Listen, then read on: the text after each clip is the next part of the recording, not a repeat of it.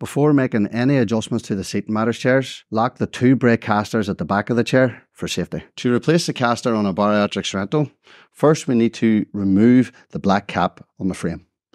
We do this just using a flathead screwdriver. Then we need 2 17mm spanners, one for the bolt on the inside of the frame,